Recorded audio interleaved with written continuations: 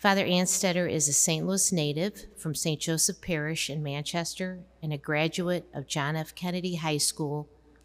He was ordained a priest for the Archdiocese of St. Louis in 2012. Father Anstoetter served as associate pastor of Holy Infant Parish of Baldwin from 2013 to 2015, and he has since served as the director of worship here at Kenrick-Glennon Seminary. Last year, he earned his doctorate in liturgical theology from the Liturgical Institute in Chicago. We're very blessed to have him here this morning as he shares about St. Joseph and the defeat of discouragement. Please join me in welcoming Father Donald Anstoetter.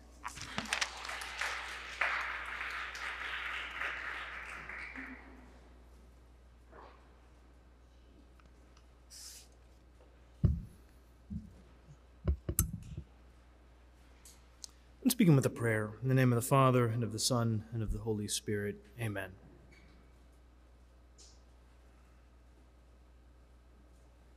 Good and loving Father,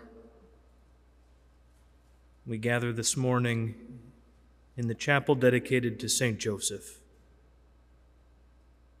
your beloved Son, your chosen spouse for your most beloved daughter, Mary, your chosen foster father for Jesus, your most beloved Son.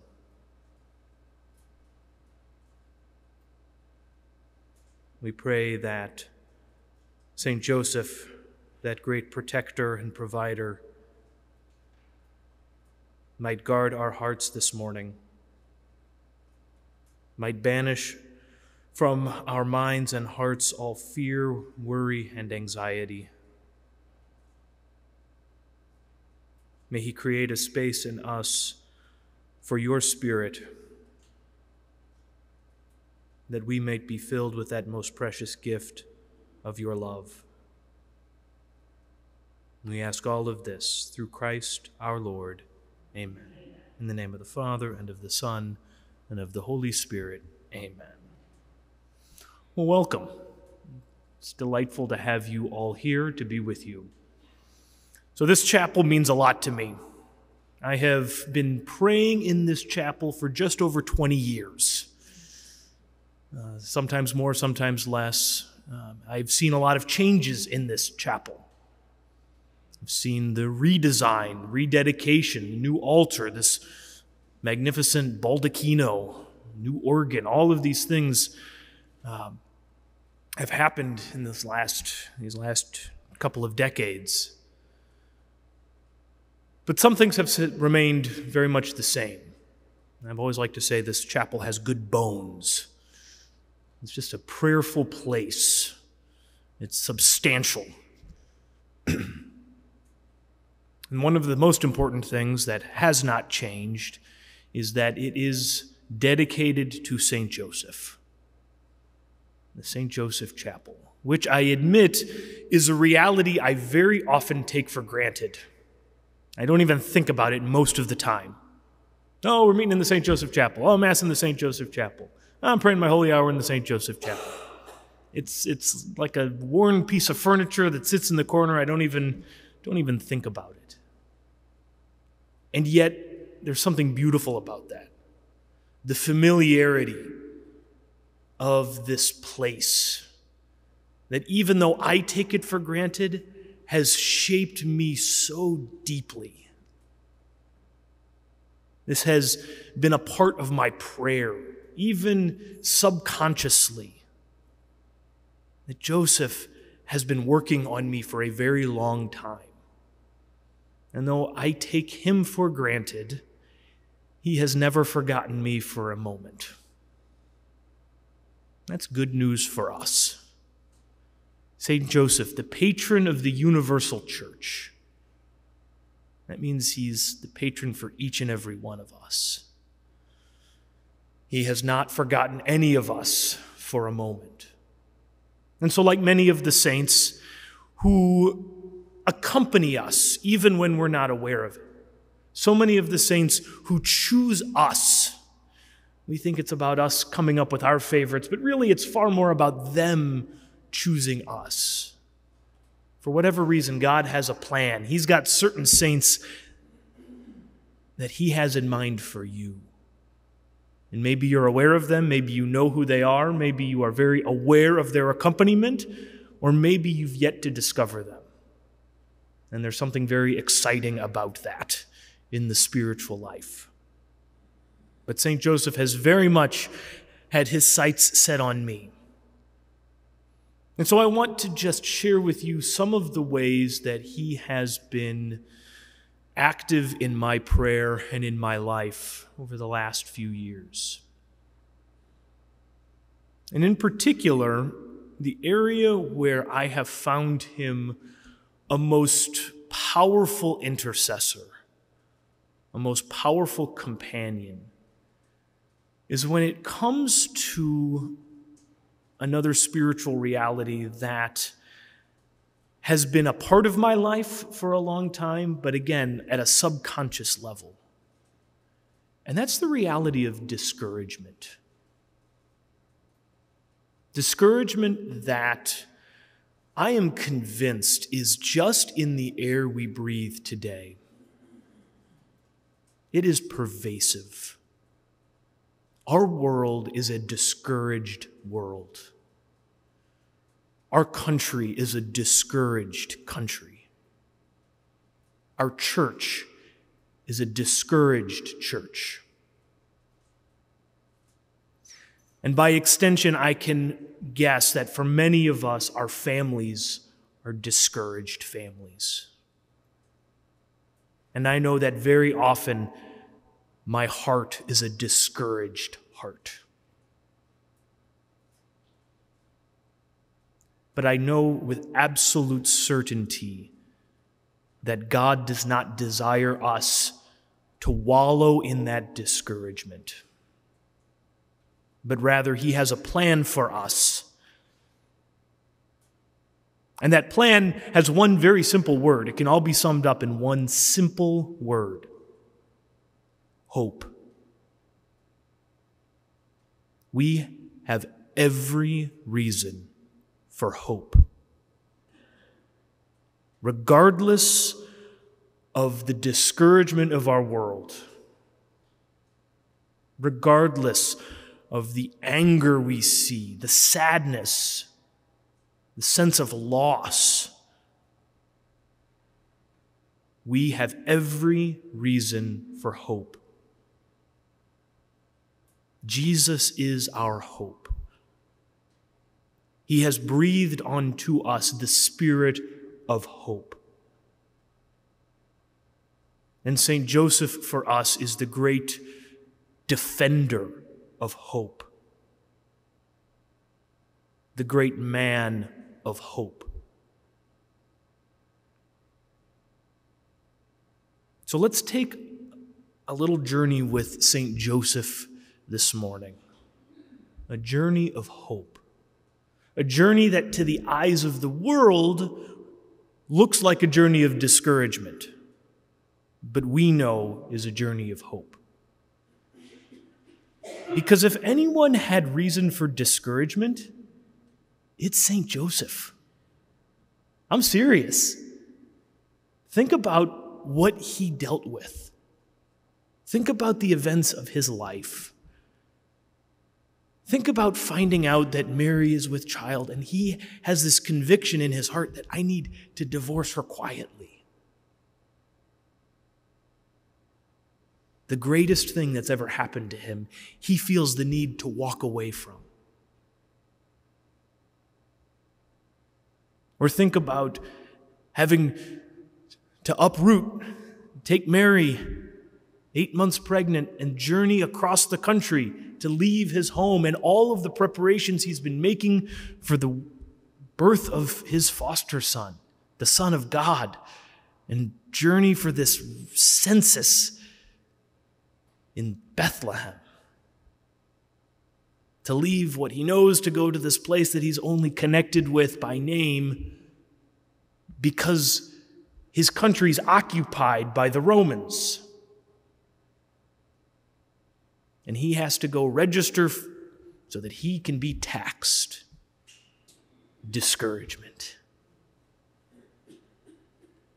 And then he gets there and he can't even provide adequate place for Jesus to be born. No place to stay, so he has to go to the stable. No worthy place to lay the Son of God, so he has to use this manger, a feeding trough for animals. Discouragement.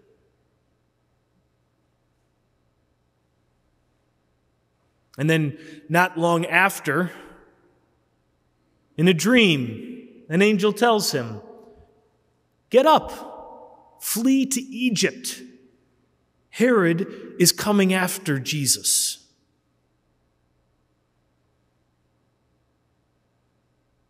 I thought going to Bethlehem was bad enough, but now he has to flee to Egypt so that Jesus is not slain. Think of the fear and anxiety that must have gripped St. Joseph's heart. So much reason for discouragement. And I don't even have my tools with me. How am I going to make a new start when we get there? I don't even know the language. What are we going to do? So Joseph has so much reason for discouragement. But he is not defined by that discouragement. And so I want to take a look at 3 different places in the life of St. Joseph connected with the sources of discouragement that are turned into great sources of hope. So let's look at Bethlehem, at Egypt, and at Nazareth. So think first of Bethlehem. And in particular, there's one object that has captured my attention in prayer, and it's that manger. There's just something about me. I have this visceral reaction when I put myself in St. Joseph's shoes and think about laying the newborn Son of God in a feeding trough. I'm revolted. I'm like, how? But I have no better place to lay him. I think of St. Joseph when he first receives the angel in the dream who tells him, "Don't be afraid to take Mary into your home. A son will be born to her. You are to name him Joseph, or Jesus." And I think in that moment, all of these great sentiments that would have risen in Joseph's heart, a desire to provide for Mary and Jesus, this resolve to protect Mary and Jesus. I just imagine St. Joseph and his manly heart, I will sacrifice anything for their sake. I will do whatever is needed. But here in this dingy stable, surrounded by animals, in this distant village, I just imagine Joseph feeling devastated that he cannot provide better.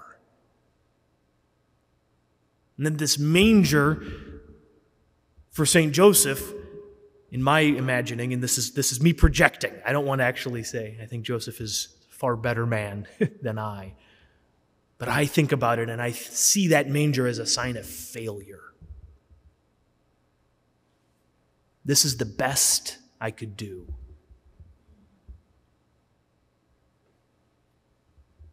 But think about what happens.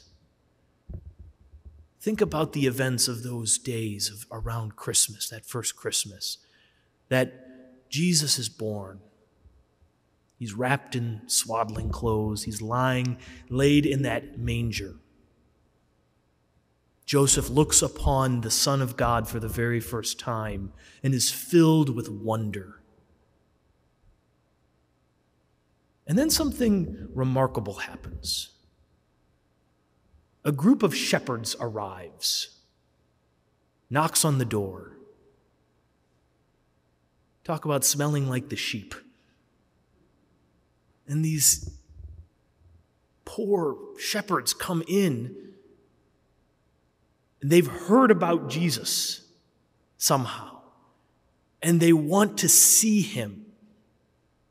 And they recount to Mary and Joseph this incredible story, that there they were in the fields, and an angel appeared to them and proclaimed to them a message of great joy.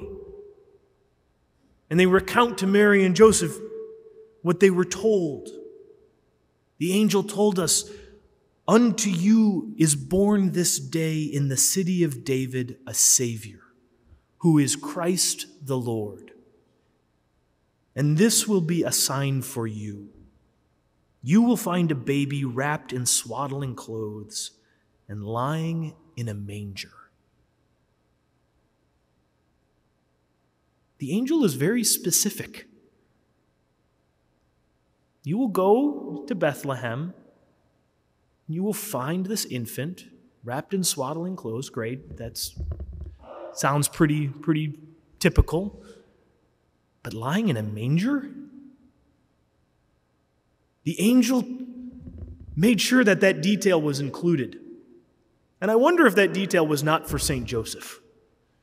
This is the sign that God has chosen, that the promises that the prophets have been making for centuries is coming to fulfillment. A child, the Christ, is born unto you this day in the city of David, wrapped in swaddling clothes and lying in a manger. In that moment, the very sign of failure is transformed. This is not a sign of failure. This is the sign that God is fulfilling his promises for us, for these poor shepherds, for all of humanity.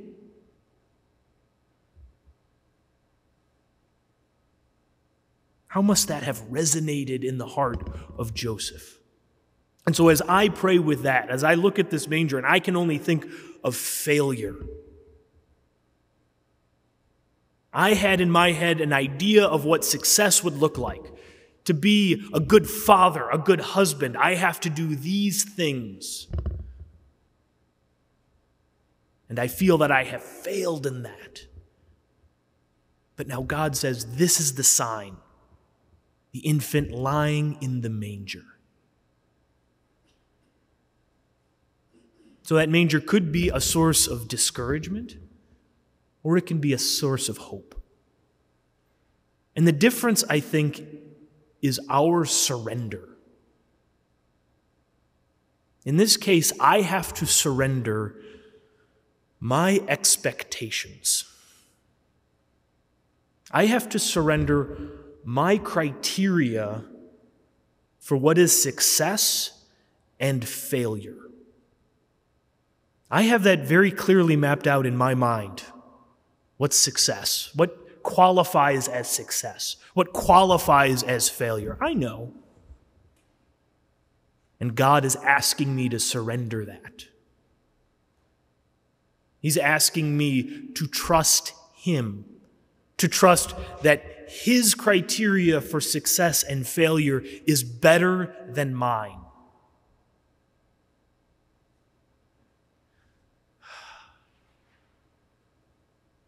That's a better way to live. Trusting in the Father. Trusting that he has a clear idea of what is success and failure. So when I look around at our crazy, crazy world, I don't get discouraged because I know God has a different criteria for success, a different idea, different expectations. And then I think of Mary next to Joseph, and I think about what her criteria of success and failure is. And I just have to think, for her, what's most important is not the roof over her head, it's St. Joseph next to her. That's the shelter she needs, to have Joseph by her side.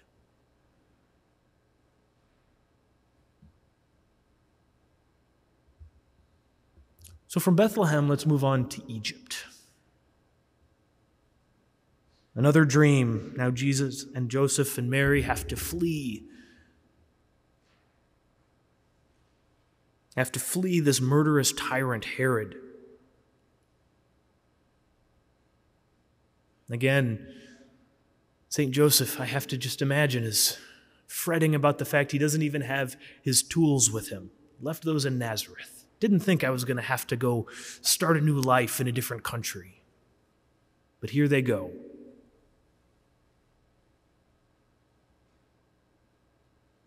Plenty of opportunity for discouragement. And here, I just think of the plans that Joseph has to leave behind. Again, he probably had a great idea of how he was going to provide for Jesus and Mary. I've got great plans. I know exactly how I'm going to do this. And I know I can do it well. I'm a good carpenter. But God is asking something very different. Go to this new place, be surrounded by these new people. And so again, Joseph is being asked to surrender. This time, I think he's being asked to surrender his self-reliance, control. I have great plans. I know exactly how this should turn out, how this should go. And God is asking, trust me, trust my plans. As soon as Joseph and Mary have to flee to Egypt, Joseph's plans are in shambles. How do you even plan? I don't even know where we're going to stay tonight. I don't know where we're going to be. I don't know who we're going to meet. I can't plan. It's a scary place to be. It's a discouraging place to be. But think about this. Think about on the road to Egypt. Just like I love to pray with Jesus asleep in the arms of Joseph. Jesus asleep in the arms of Joseph, without a care in the world. Jesus isn't worried. He's completely confident that his Father will take care of him, that Mary will provide for him. Not a care in the world. Think about that 30 years later then, when Jesus is asleep in the boat. The storm is raging and the apostles are convinced they're going to die. The boat's going to be swamped, we're going to drown. Jesus is asleep in the boat, still content in his Father's arms. That's where Jesus lives always, in the embrace of the Father. But he started that, he learned that, by being held by Joseph. What a peaceful place to be. Jesus knows that. Jesus is not anxious. He is not worried. He's not trying to control. He's completely surrendered to the plan of the Father. And that's where Joseph is learning to live. I think that's where I think Mary is teaching Joseph to live in that place as well. Here we are in Egypt. And so just as Jesus allows himself to be cared for by Mary and Joseph, I think we are being invited to the same thing. Will I let myself be cared for like a child? Will I let the Father provide for me, care for me, plan for me, provide for me? Or am I going to continue to try to do all of that for myself? And trust me, I know that's easier said than done.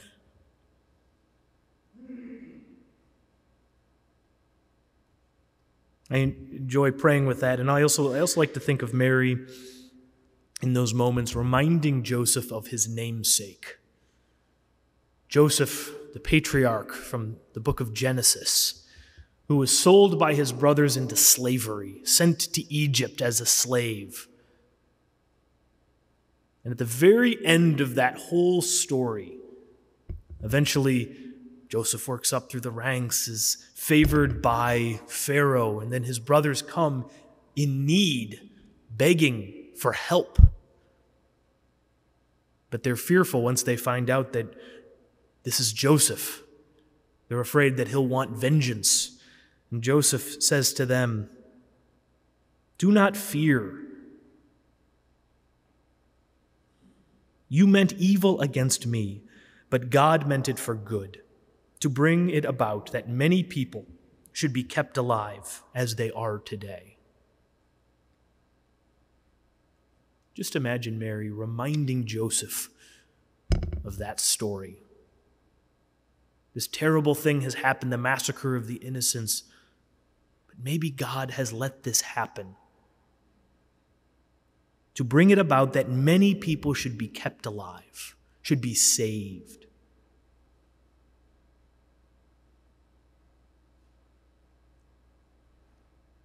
Finally, let's look at Nazareth.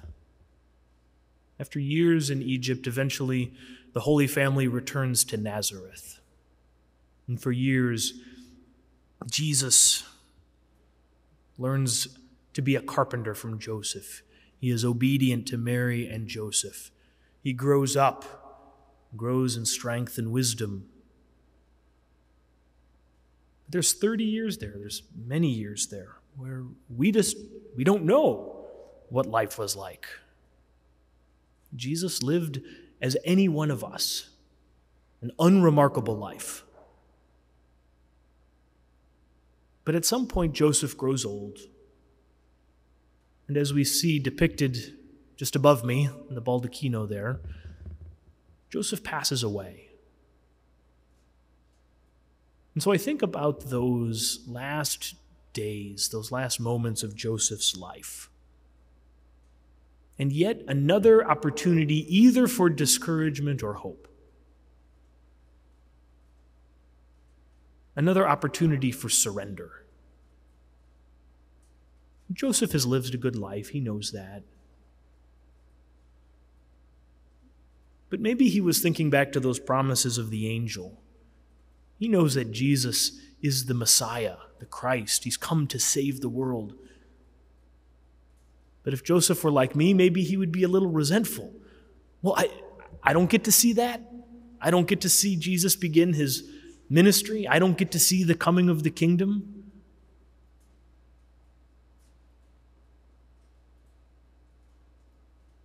So I think what Joseph is being asked to surrender here, and what we can learn from, is an invitation to surrender our timeline. I have a great timeline in mind. Just like my plans are really good, Lord. My timeline, it's the best.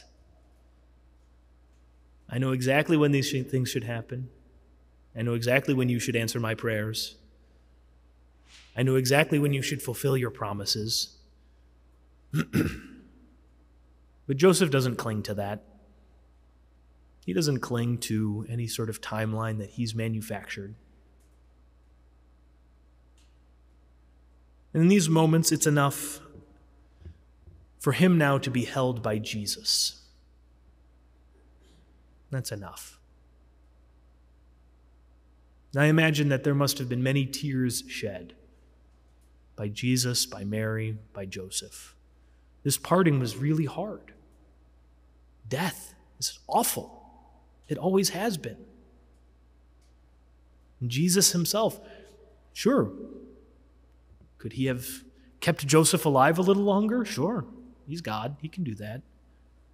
But he doesn't. His promise is even better. In my prayer, I imagine Jesus promising Joseph, I will come for you. I will come for you. And I imagine Joseph saying, I know. I look forward to that day. So here is a hope that is not tied by human timelines. It's a hope in Jesus that trusts that he will fulfill his promises beyond any limitations that we see, any limitations that I see. For me, death is a barrier. I can't see beyond it. I don't know how anyone can fulfill a promise beyond death. Jesus can. So hope reaches beyond the grave. Hope has no limits. Hope has no time frame. Jesus promises and he will fulfill it. So you can bet on the day that Jesus is put to death on the cross, when he descends to the dead, when he shatters the gates of hell, who were the first people that he welcomes to heaven?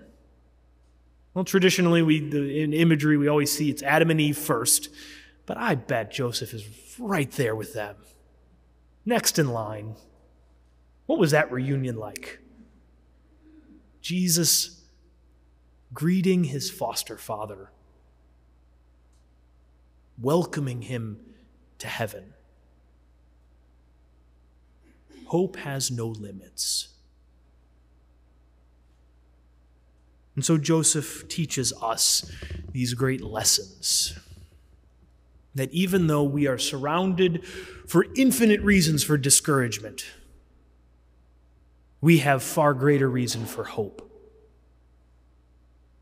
That though our hearts might be darkened by the events of this world, by people that we love the most turning away from the faith, though we might see darkness all around us, we have every reason for hope. And in order to keep that hope alive in our hearts, to fan that flame of hope, we can remove these obstacles through an act of surrender. I surrender my expectations, my criteria for success and failure. Father in heaven, give me your measure of success. Then I can surrender my plans, my control, and my self-reliance. Father, I have a plan. I surrender it to you because I trust that your plan is better. And then I can surrender my timeline. Lord, I know exactly when I think these things should happen. I surrender that to you, trusting that your timeline is better, trusting that there are no limits on your power and your ability to save. There are no limits on your promise of salvation. Help me to trust.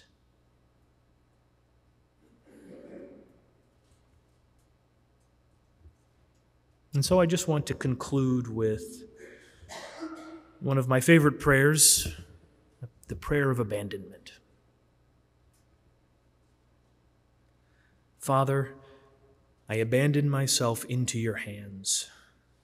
Do with me what you will. Whatever you may do, I thank you. I am ready for all. I accept all. Let only your will be done in me and in all your creatures. I wish no more than this, O Lord. Into your hands I commend my soul. I offer it to you with all the love of my heart. For I love you, Lord, and so need to give myself, to surrender myself into your hands without reserve and with boundless confidence. For you are my Father. Amen. Saint Joseph, pray for us. In the name of the Father, and of the Son, and of the Holy Spirit. Amen.